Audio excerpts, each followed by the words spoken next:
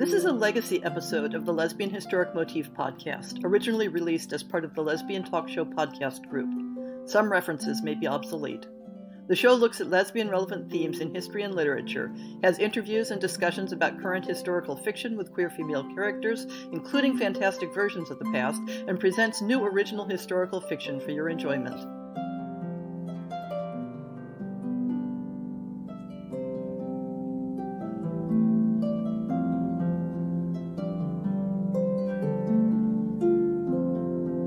Welcome to On the Shelf for May 2019.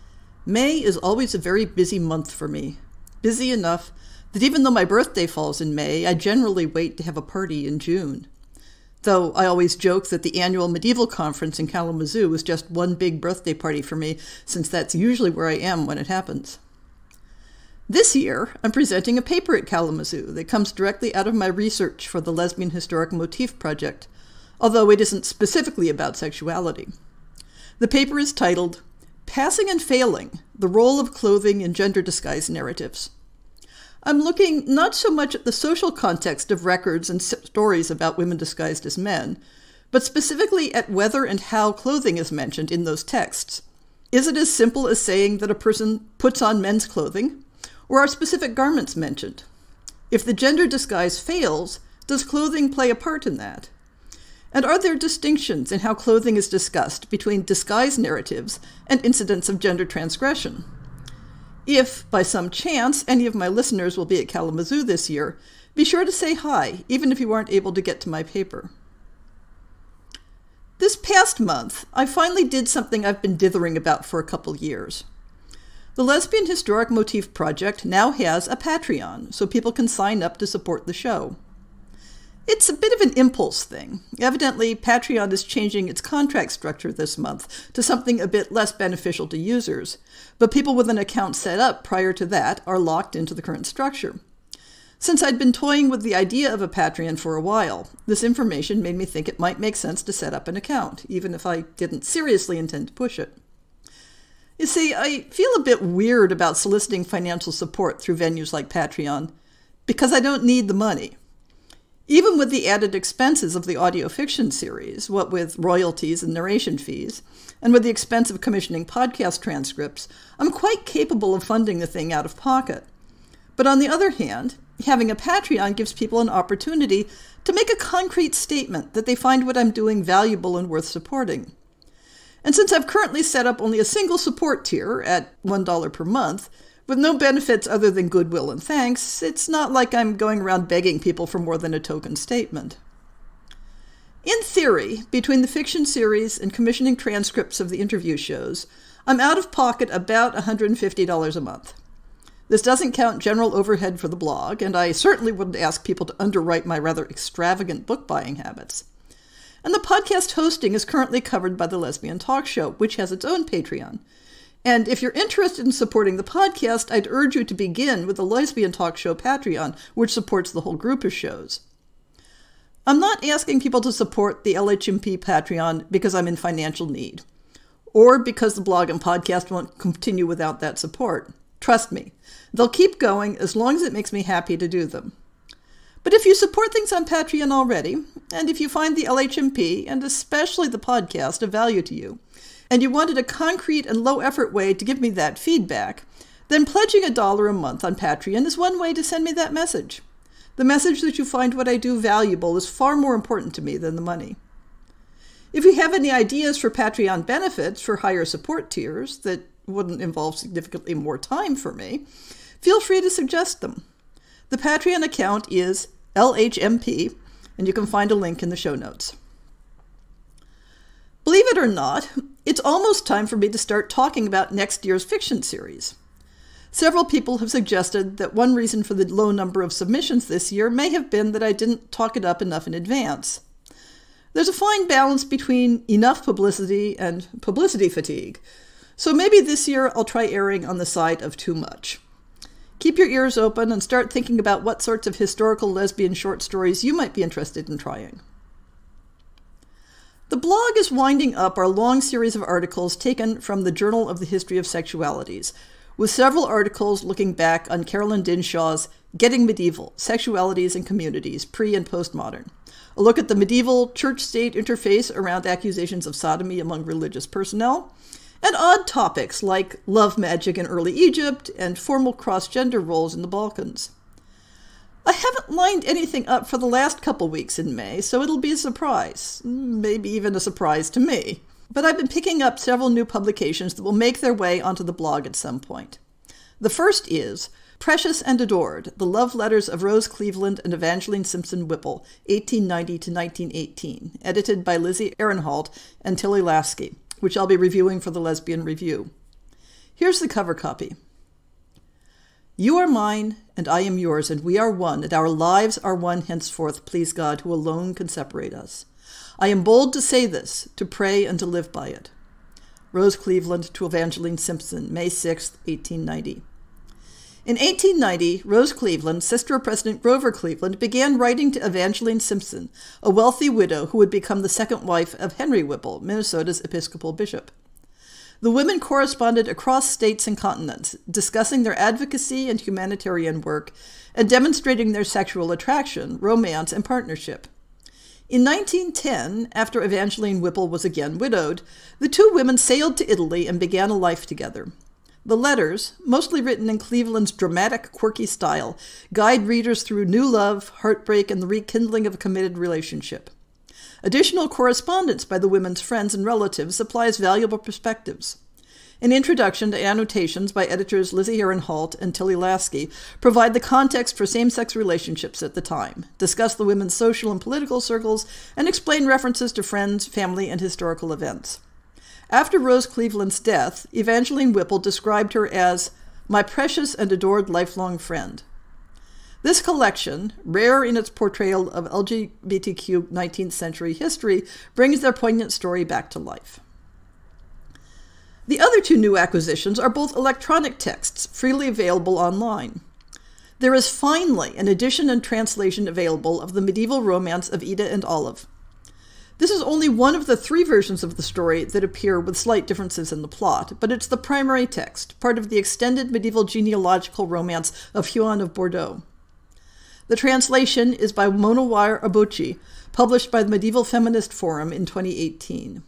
The entire work is available for free online, and I'll have a link in the show notes. The other text is a little less accessible.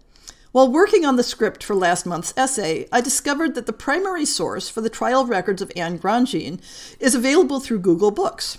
It is, of course, in 18th century French. It's short enough, and very long out of copyright, of course, that I hope to be able to post the original text in my translation as a blog entry at some point. Again, I've put a link to the downloadable file in the show notes. I totally screwed up last month when I announced that the April interview would be with Molly Tanzer. I'd intended to organize the interviews around the special episode 100 show. So in April, I needed someone who'd done the regular interview and not the book appreciation show. So the April guest was actually Zen Cho, talking about her wonderful new historic fantasy, The True Queen, set in early 19th century Malaysia and England. And Molly Tanzer will be this month's guest. Really, truly. But of course, you come to listen to all my wonderful author guests, no matter who they are, right? So, what's this month's essay going to be? I confess, I have no idea at this point. I've been scrambling to meet deadlines so much that I haven't had a chance to think about it. And if the month goes on as it currently does, I may end up pulling another one of the early podcasts to reprise. Time for recent, new, and forthcoming books. Not quite as long a list as last month's marathon. They all take place in what might be called the long 19th century, and all set in either England or the USA. Half of the books feature women of color as protagonists, which adds some longed-for diversity to the lesbian historical fiction field. We start off with Penny Micklebury's Two Wings to Fly Away from Bywater Books. I'm really looking forward to reading this book. In 1856, Philadelphia, runaway slave Jeannie Oliver uses her dress shop as a front for her work with the Underground Railroad, and reluctant heiress Abby Reed runs a rooming house, not just because she hates the life of the idle rich society woman, but because she has no intention of ever marrying a man. When the daughter of Abby's free black servant is grabbed by rogue slave catchers, an unlikely group of people come together, first out of necessity and then gradually in friendship. And in the case of Abby and Jeannie, something much more. The Confessions of Franny Langton by Sarah Collins, from HarperCollins, gives us a murder mystery with a touch of horror. All of London is abuzz with the scandalous case of Franny Langton, accused of the brutal double murder of her employers, renowned scientist George Benham and his eccentric French wife, Marguerite. Crowds pack the courtroom, eagerly following every twist, while the newspapers print lurid theories about the killings and the mysterious woman being tried at the Old Bailey. The testimonies against Franny are damning. She's a seductress, a witch, a master manipulator, a whore. But Franny claims she cannot recall what happened that fateful evening, even if remembering could save her life. She doesn't know how she came to be covered in the victim's blood. But she does have a tale to tell. A story of her childhood on a Jamaican plantation, her apprenticeship under a debauched scientist who stretched all bounds of ethics, and the events that brought her into the Benhams' London home, and into a passionate and forbidden relationship. Though her testimony may seal her conviction, the truth will unmask the perpetrators of crimes far beyond murder and indict the whole of English society itself. The Confessions of Franny Langton is a breathtaking debut, a murder mystery that travels across the Atlantic and through the darkest channels of history. A brilliant, searing depiction of race, class, and oppression that penetrates the skin and sears the soul. It is the story of a woman of her own making in a world that would see her unmade. Popular author of gay male historicals, K.J. Charles, gives us a spin-off from one of her existing series featuring a female couple in Proper English, which is self-published. A shooting party at the Earl of Witten's remote country house is a high treat for champion shot Patricia Merton, until unexpected guests turn the social atmosphere dangerously sour. That's not Pat's biggest problem. She's visiting her old friend, the Earl's heir, Jimmy Yoxall, but she wants to spend a lot more time with Jimmy's fiancée. The irrepressible Miss Fenella Caruth, with her laughing eyes and lush curves, is the most glorious woman Pat's ever met, and it quickly becomes impossible to remember why she needs to stay at arm's length. But while the woman's attraction grows, the tensions at Roddington Court get worse. Affairs, secrets, betrayals, and blackmail come to light, and when a body is discovered with a knife between the shoulder blades, it's going to take Pat and Fenn's combined talents to prevent the murderer destroying all their lives. The Railroad of Threads, self-published by Riva Smayoki, comes back to the topic of slavery in America and women coming together to take action. Belva is a runaway criminal running from justice. In colonial America, her face is light enough not to be seen as a slave at first glance. She uses this advantage to help slaves escape on the railroad to freedom. Josephine is a bored, wealthy widow who's playing a hostess to equally bored young ladies.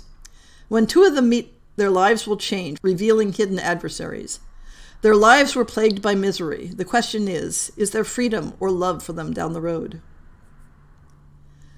This next book is from a publisher named Illustrated Romance, which looks like it's an erotica publisher that includes photography alongside the text. The book is The Lady and Her Secret Lover, A Lords of Time Story by Jen LeBlanc. Much to her father's dismay, Lady Louisa Catherine Alice Present is quite solidly on the shelf. She shows no interest in trying to find a husband after 3 long seasons of, well, not particularly trying. She begins this season anew, somewhat jaded and uninterested in yet another season, and the annoyance she'll certainly face from her family when she remains with them yet again. But a single glance from one of the new set has her reeling, straight back into a potted palm. Maitland Alice Elliot Rigsby has trained to be the wife of a duke, or perhaps a viscount, an earl at the very least. She has only her training and a rather healthy dowry to recommend her. So when she catches the eye of a viscount's daughter, her own mother is thrilled at the prospect. Louisa hasn't ever trusted anyone the way she trusts Maitland, and it frightens her. But how will they survive a world in which the both of them must marry? And on this one, there's a content warning for sexual assault, and advanced reviews of the book suggest unexpected sexual elements. This is part of a series that appears to be primarily male-female. The last of the May books is the nonfiction work Precious and Adored, which is mentioned under the blog acquisitions above. So what have I been reading recently in the world of lesbian relevant historical fiction? Given that it's been a shorter time than usual between scripting up last month's On the Shelf and writing this one, and my fiction reading time has been curtailed this month because reasons, I'm just finishing up Zen Cho's The True Queen. It's a delightful historical fantasy with a largely female cast. For this month's Ask Sappho segment, I'm going to answer an anonymous question that fits in with last week's essay on gender and sexuality categories. It's a topic that might be worth an entire essay on its own, but I'm not sure that I'm the right person to tackle it. The question is, the Lesbian Historic Motif Project blog and podcast spends a lot of time talking about the historic figures who could be interpreted either as cross-dressing women in lesbian relationships or as trans men in straight relationships. But I've never heard you talk about historic examples of trans women in lesbian relationships. Why is that? The simple answer is that in the pre-20th century period that I'm focused on, examples of trans lesbians are extremely difficult to find.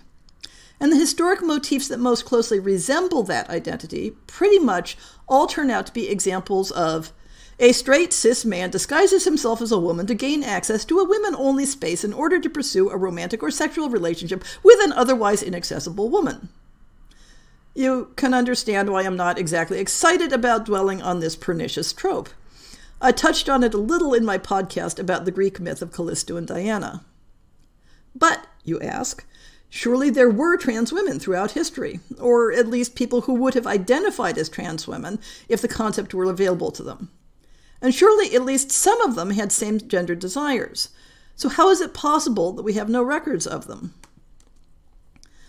My answer, as usual, is going to be drawn primarily from Western history and culture, largely because I don't have the knowledge and resources to discuss other contexts in an appropriate fashion. In cultures that had socially recognized third gender roles for people assigned male at birth, it's quite likely that examples could be found. So, preface all of the following generalizations with, in the context of Western culture, especially Europe. To answer this question seriously and sensitively, it's important to consider two major issues. The first is the different practicalities in a pre-modern world for trans men versus trans women to live unquestioned lives. I invite correction and elaboration on this point from those more knowledgeable than me. But in a context where hormonal treatments haven't yet been invented, it is more difficult for a trans woman to be accepted on a long-term, unquestioned basis than for a trans man to do so. There was, of course, a rather drastic surgical option available for suppressing testosterone. I've seen some discussion that in certain historic contexts, persons who were assigned male at birth may have voluntarily chosen castration as a means of gender reassignment, though it appears that this would most often be a reassignment to a culturally accepted third sex, quote-unquote, as with classical Roman devotees of Cybele, or with India's hijras. That third sex category might be considered female-coded in certain ways, but usually in a cultural context where the gender binary was constructed as male and not male, and anyone in a not male category was classified as feminine to some degree. This brings us to the second important consideration. The deep-rooted misogyny in Western society, and here I'm not going to restrict it to historical Western society, means that cultural attitudes towards trans men versus trans women had very little in common before the 20th century. When a society is structured around the idea that men are better than women in deeply essential qualitative and quantitative ways, there's a big difference in how that society views people who move from the, quote, lower to, quote, higher, versus people who move from higher to lower on that social scale. When pre-modern medical and philosophical writers discussed the possibility of spontaneous change of physical sex, they asserted that it could only happen that a female body could change to a male one because, to quote Pliny, nature always goes from the imperfect to the more perfect, but not basely from the more perfect to the imperfect. A person assigned female at birth, who was discovered to be presenting or living as male, tended to provoke two reactions: admiration for aspiring to be a more perfect, that is, male, being, and disapproval for claiming higher status and privileges than they were entitled to. There were ways in which it was viewed as transgressing class barriers just as much as transgressing gender barriers. In contrast, for someone who was assigned male at birth, to choose to present or live as female was almost incomprehensible within official philosophical frameworks. Why would someone choose to become a lesser being, that is, a woman? And on a less philosophical level, why would someone who had access to the legal and economic advantages of being male in a horrifically patriarchal and misogynistic society choose to abandon those advantages? Of course, there are ways in which this question still holds true today, to which the answer is that it's a testimony to the position that it isn't a choice. But I'm talking about the reactions of the society, not the motivations of the individual. A third factor, which I discussed extensively in last week's show, is that classical, medieval, and to a lesser extent early modern European society had such a hard time conceiving of same-sex desire as a possible thing, that the expression of same-sex desire was considered all by itself to be a basis for challenging someone's gender assignment. So now, imagine yourself in the position of a pre-modern person in Western society who was assigned male at birth, has an internal gender identity that aligns more with femininity, but also experiences romantic or sexual desire for women. There are significant practical barriers to changing your public gender expression and maintaining a female life on a long-term basis. Those barriers are not only psychological, but economic and legal, due to men's greater privilege. Successfully changing your gender category will have massive implications for your position in society, your physical and legal safety, and the ability to maintain an economic standing in order to achieve your other social goals. If you make the transition, you will have moved from a gender category where your desire for a female partner can be easily realized and creates a recognized and stable social and economic unit, to a category where your relationship with a female partner will have no official status and where you two will have significant economic and legal disadvantages as a couple. Such a life is certainly possible. It involves building blocks that can individually be documented and justified. And if someone wanted to write a work of historical fiction involving a person with that life story, and did it well, I would find it plausible. But it may be no wonder that it's hard to find actual historic examples. To be clear, there are plenty of historic examples of people in Western history who can be very approximately categorized as trans women. But overwhelmingly, they are expressing that gender in the context of sexual relationships with men. There are also a significant number of examples, both literary and historical, of people assigned male at birth who pursue romantic or sexual relationships with women while presenting as female. And almost universally, they are depicted as engaging in deception to gain sexual access to a woman in a gender-segregated society. That is, they're the historic equivalent of the accusation that straight cis men who will pretend to be trans women for sexual access.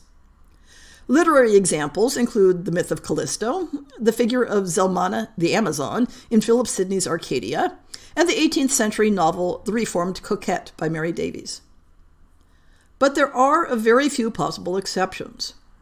One interesting literary example is the 18th century novel Anecdotes of a Convent by Helen Williams, in which a girl at an all-girls convent school forms a deeply romantic and erotic, though not sexual, bond with a fellow student.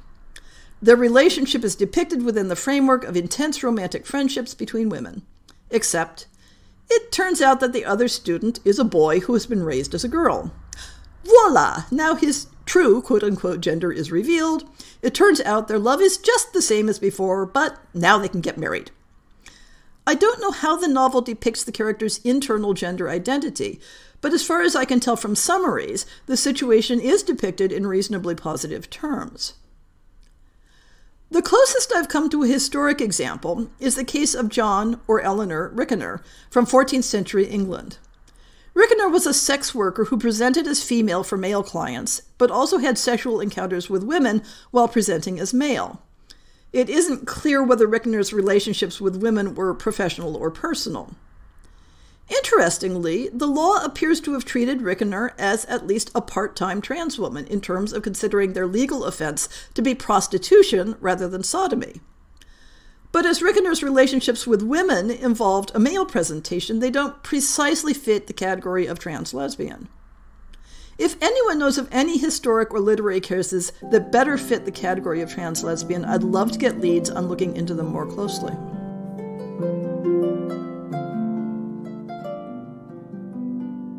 I hope you've enjoyed this episode of the Lesbian Historic Motif Podcast. See the show notes for links to people and topics. Most shows will have a transcript linked as well.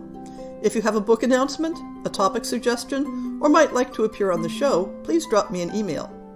If you enjoyed this podcast, please rate it and subscribe on your favorite podcast app, and consider supporting our Patreon.